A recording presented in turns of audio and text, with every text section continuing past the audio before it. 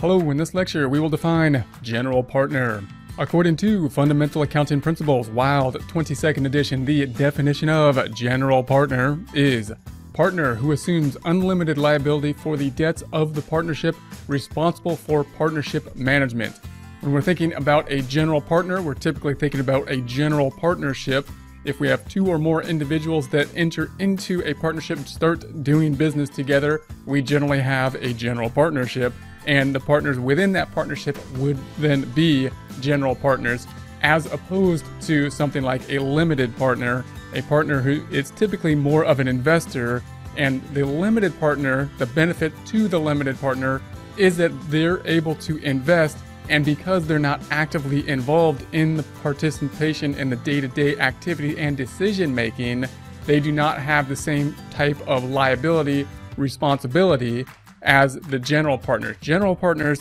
as sole proprietors, similar to sole proprietors, have liability of what they enter into the business, and they also have liability exposure to their personal assets, as opposed to a limited partner who does not have the exposure to the personal assets, however, does have exposure to what is invested into the partnership.